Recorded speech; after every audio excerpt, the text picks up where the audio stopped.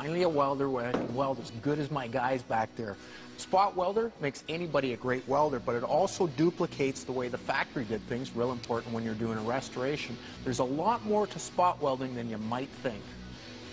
A spot weld is actually, the ingredients of a spot weld is squeeze pressure, the current, and the duration of the weld. We call it the weld time. Such as other welders, like MIG welders, we use gas, wires, and so to build the weld. With resistant spot welder, we actually only use electricity. We apply this current through the metals, and because of the resistance of the metal, it heats it up very, very quickly.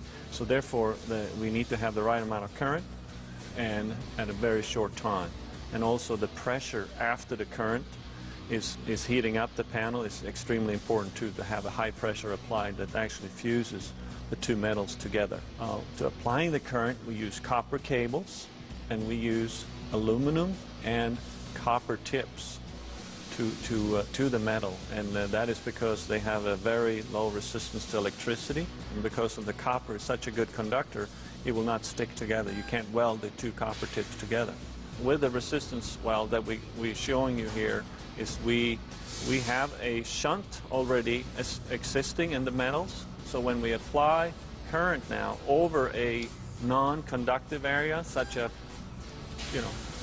primer or paint or E-coat even, in this case we're going to look at actually real plastic, how we can weld through that, but it shunts through the existing weld or a vice grip or any other mechanical connection between the two panels, and that way we can fuse it right through a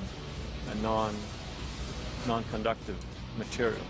Yeah, since we started, we actually started spot welding back in the late 80s, early 90s, but a lot of things have happened. We use now inverter type technology where we use square waves and high frequency welders, but we also have repair data automatically right there on the screen that is upgradable with flashcard technology. So the technicians out there can actually get the information directly on the screen of that particular vehicle and get the weld data, and the procedures that the manufacturers recommend for that particular panel or that particular repair.